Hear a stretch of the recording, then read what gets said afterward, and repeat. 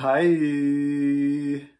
I just whipped up some cute little mushroom ornaments out of polymer clay, and I wanted to share just how easy it is to make them yourself.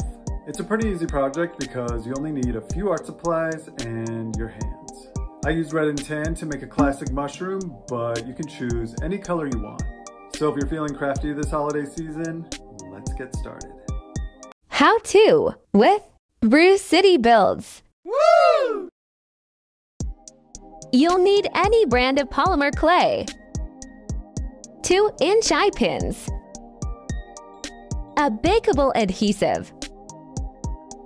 This one is from Sculpey, and a pan you don't cook in. Warm up half the pack of the tan color in your hands. It might take a minute to soften. Once it's workable, make a nice smooth ball. Roll it out. Break it in half. Make a smaller ball with that first half. Roll it out until it's smooth. Squish down the top to flatten both ends. This will be the base of your mushroom. Same steps for the other half. Squish. Now it's time to make the caps. Warm it up again.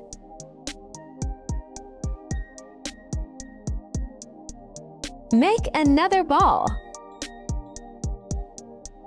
Roll it out. Split this one in half too. Make a little ball like before from that first half. Form a little triangle shape. Try not to overwork it. You'll be shaping it more when you place the dots. Same thing again.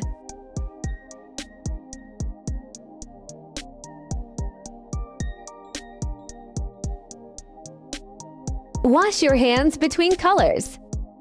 Break a small piece off the tan block. More warming it up. Make a long skinny strip. Pinch off little pieces to make the dots. Do as many as you want. Make tiny little circles. Flatten them with your finger. Press them into the cap where you think looks best. Keep pressing to make the final shape of the cap. Time to glue. Squeeze a little bit. Press the base and cap together. Do any final touches with the base on a flat surface. Same process for the other shroom.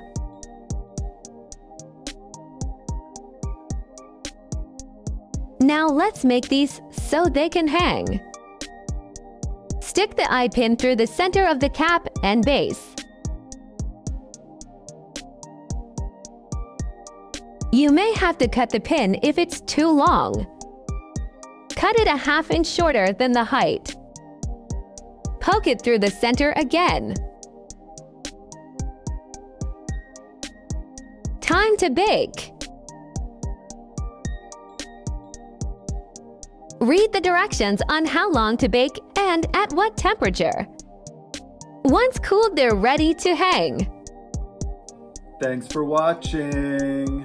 Hopefully this video inspired you to make something cute for yourself or for someone else. Let me know what you think, and if you have any other questions, feel free to leave them in the comment section below. And if you're in the giving spirit, feel free to give this video a like, hit the subscribe button and the bell icon so you'll be notified when my next video comes out. I hope you have a happy holiday. Bye!